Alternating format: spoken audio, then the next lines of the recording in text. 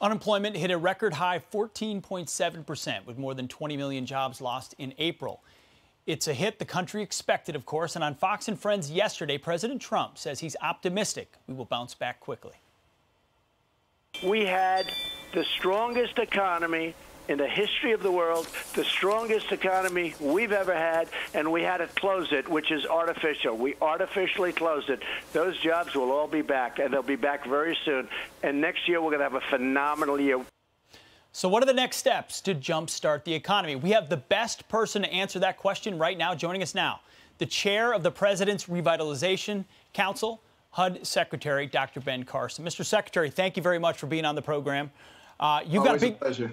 Absolutely, friend of the show. If you have a big job on your hands, you had a meeting yesterday about it. What is top of mind for you as you tackle this task of revitalizing our economic engine?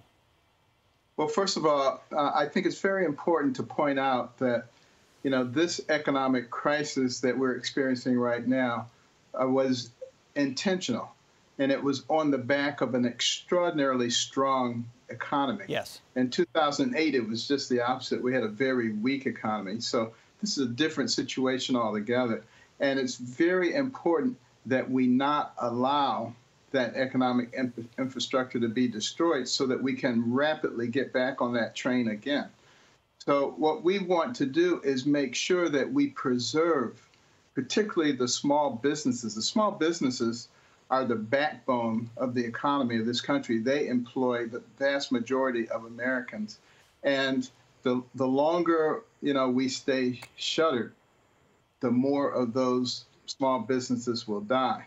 So on the forefront of what we're thinking about is how do we make sure that we preserve the viability of those small businesses. And a lot of that has to do with using our brains intelligently, not allowing this virus to completely dominate us, but in fact, how do we control it and live with it until we have the ability to completely eliminate it?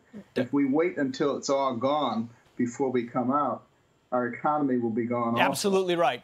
Doctor, the president has laid out guidelines and then basically said, hey, states, it's on governors to manage their reopenings. But we see protests across the country. A lot of governors taking it really slow. A lot of big states where cities have cases, but counties have none.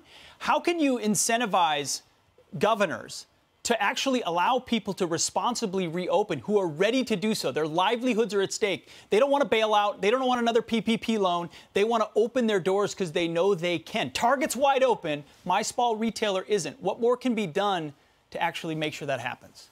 Well, I think what we have to do is emphasize data and evidence.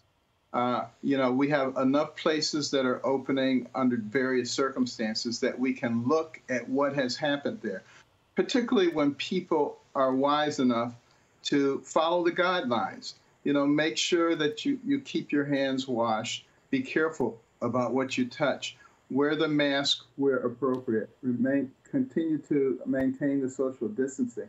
When we do those things, it is eminently possible to go back to work, except for the people who are very vulnerable, the elderly people, people who have significant underlying problems that could interfere with their immune response.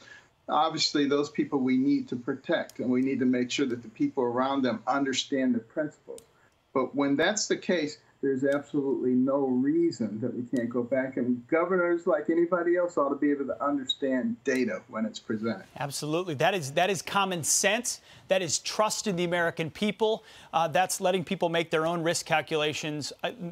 Doctor, I wish you all the best. You have a huge job with massive consequences for our country. You've got the medical background as well as the economic side. Last word, real quick. Say we have an enormous team. Virtually all the agencies in the United States government are involved. Everyone's contributing tremendously to this. And this is America, and we're going to get it done. Amen. Keep the heat on those governors. A lot of them absolutely slow rolling. All right, Dr. Ben Carson, appreciate your time. Thank you so much.